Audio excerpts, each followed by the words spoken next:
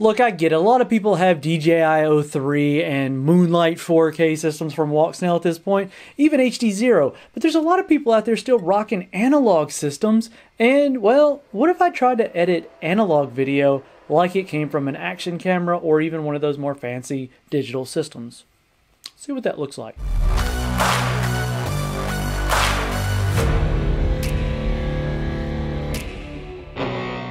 Okay, so we're going to skip a lot of the fluff in this one, and we're going right into the full-on editing process in DaVinci Resolve.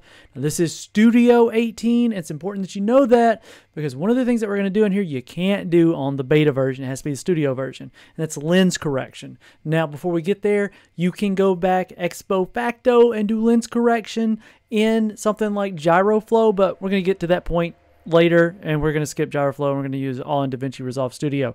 So here's where we are. We've got the video. I've already got it kind of edited down as far as time. Now, this is from a nice, fun race that we did in the woods at a friend's house, Benny Beans. Now, here's the thing. I'm going to hit play. I'm going to go ahead and let this loop here for a second. And the idea here is this is with the Predator 5 Nano, and this is what it looks like whenever you're flying through the FPV cam. And you want it to look like this so you can get a whole lot of view, but it's got that nice, I don't say nice, it's got that fisheye effect, and you kind of want to get rid of that and give it more of that super viewy look like that GoPros have, and we're going to kind of get to that. So first thing you want to do is notice we got OSD elements on the screen, and that's just the reality of analog. So if going forward you want to do this with your freestyle footage, which is what you typically want to do, I just have race footage that we're working with here, you want to minimize the OSD as much as possible. If you put it in the corners, it'll kind of go away, and you'll see what I'm talking about here in a second. So your first thing that you want to do is you want to get this to a nice 16:9. You want it to fill the screen. 4:3 is great for flying. 16:9 has that more cinematic look. So what we're going to do here is we're going to use the zoom. Now you can do one of two ways. You can do this overall zoom where you just punch it in and boom, it's all gone. Or you can take it back and you can unlink these two by hitting the little chain there, and you can go full width there. So we can make it full width. Now it's all stretched. I mean, it is what it is. You can roll with that, but you notice when you go through and add the next step, it's kind of going to be a little wonky.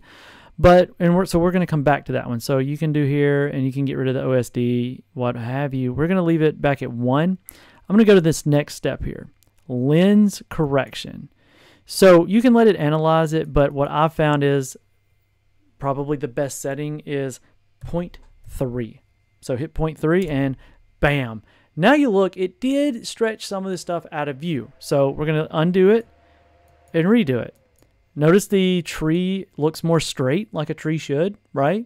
It's not quite bowed out and fish-eyed looking. So now it's like that. I got to remind you, you're still working with really low quality analog footage. So every time you go in, the quality goes down. But we're just going to, it is what it is. I mean, it's analog footage. We're having fun with it. You're not selling this. This is for you.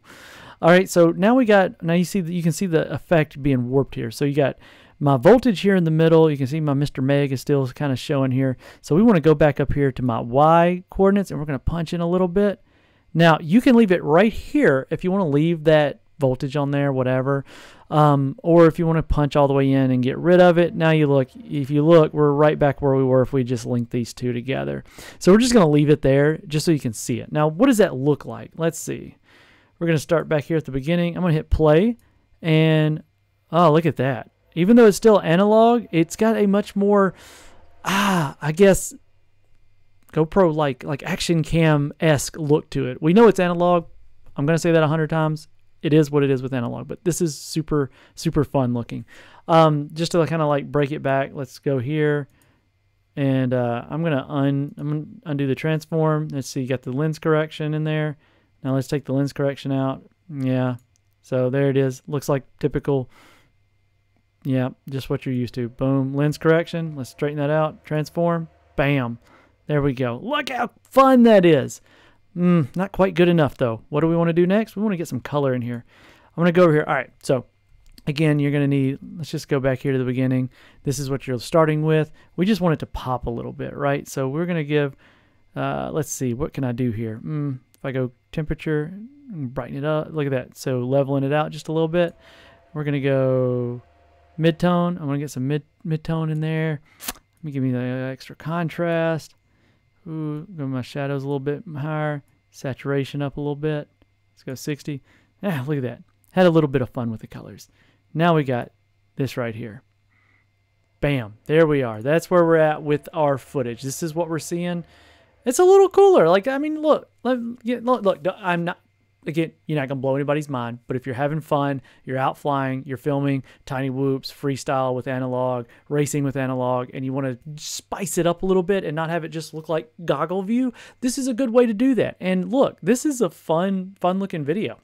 But what I'm going to do now is I'm going to kind of wrap this one up. We're going to shoot this over to a side-by-side so you can see the original and the edited version next to it. Look, if this has inspired you at all, let me know down in the comment section. Like, I just think that people should have more fun with the footage that they do have rather than just being all wrapped up with having the highest quality, crispiest stuff out there. We'll work with those kind of videos later, especially with this project that I got right here. I'm calling this the light burner. Yep, that's a prong mount on a YAM on a Light Switch V2. It's kind of my knockoff version of an Afterburner 5. So if you've seen the short on that, it's going to be a lot of fun. So stick around for that one. And you know what? Enjoy the rest of this video, and I'll catch you all in the next one. Hey man, how the hell you doing?